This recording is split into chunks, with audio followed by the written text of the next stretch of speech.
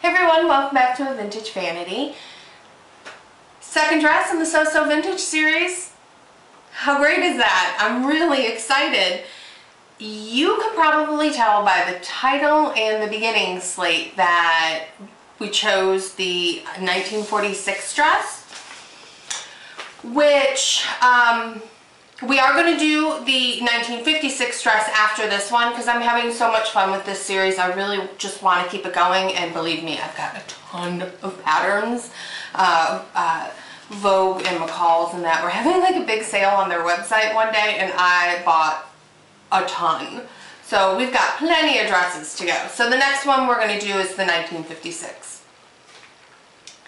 So with that grand reveal, let's go ahead and get started on how to start up the 1946 dress. Okay, so the first thing that you need to figure out when you're doing your pattern, as we talked about in the last video, and that's the thing, is there is going to be some crossover between some of the things I said in the last video and some of the things I said in this video, just because I don't want somebody to feel like they have to watch all the videos to get all the learning, but I want you guys who have seen the last video not to feel like you're watching the same video over again.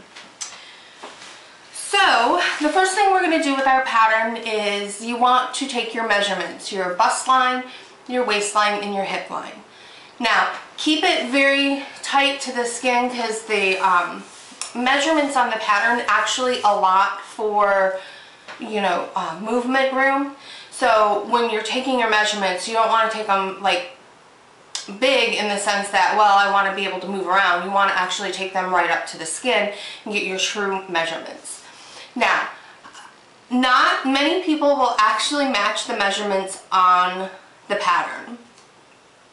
So to select what pattern size you're going to start with, you're going to take your largest measurement and you're going to go with that. For me, that's my waist on the measurement chart here, because both my bust and my hips are actually in the size lower, but my waistline is the size larger. And I think that, you know, vice versa might be the same. I think that's the same for a lot of people.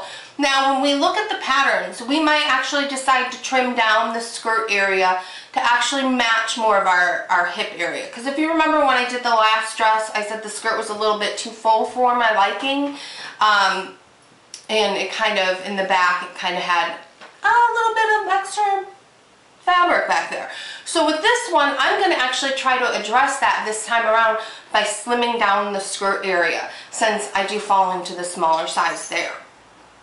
And then for the bust line as well, because this has that fabulous runching, I don't want it to be so baggy.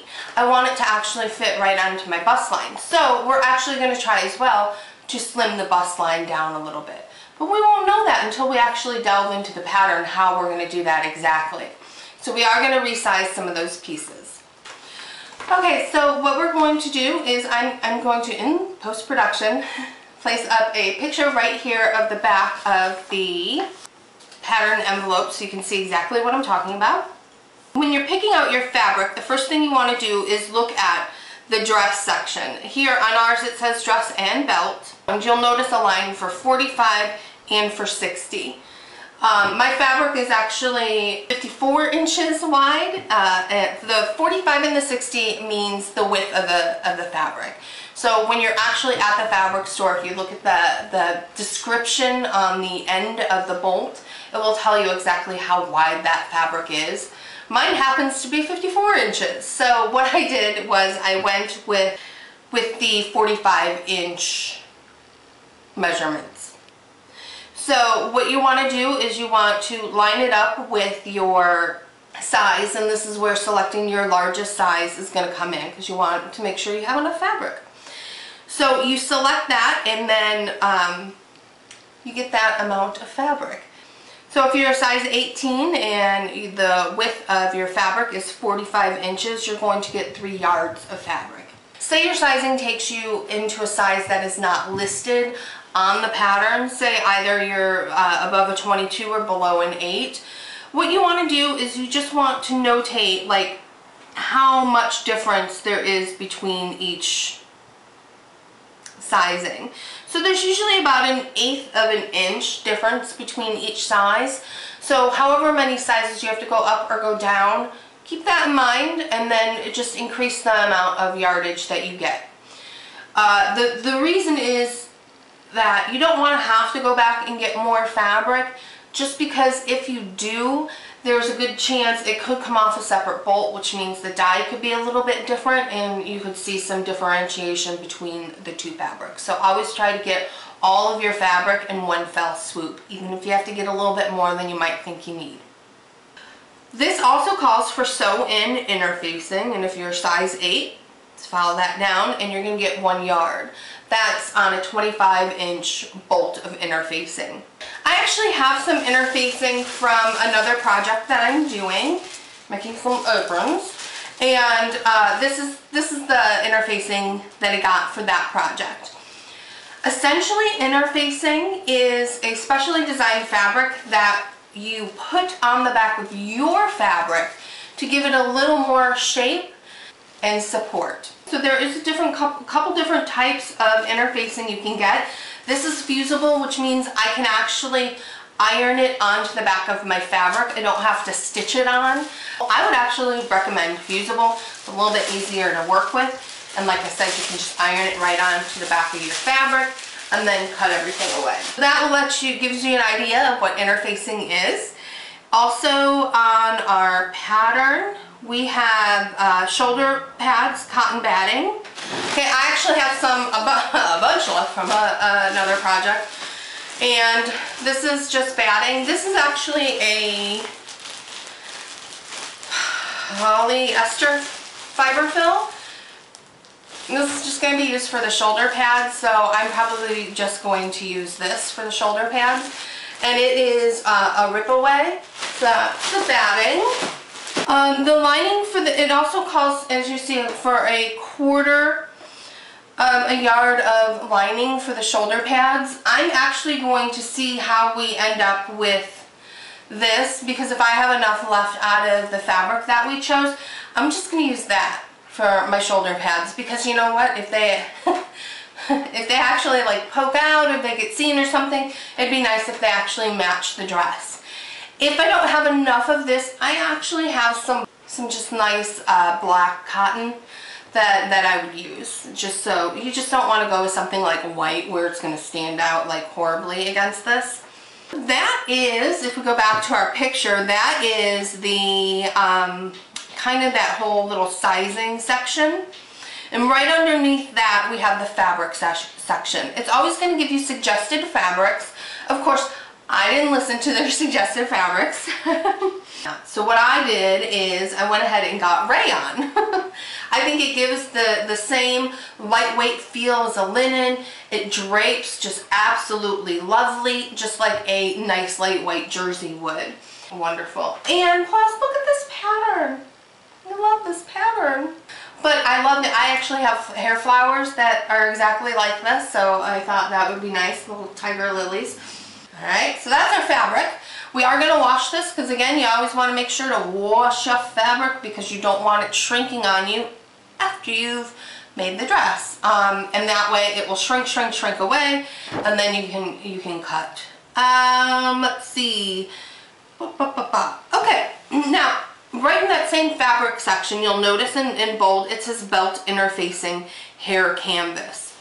I don't know if this belt interfacing is the same as that sew-in interfacing they were referencing, but if it is, they were calling for over a yard of that, and as you can see, this is not a yard of fabric.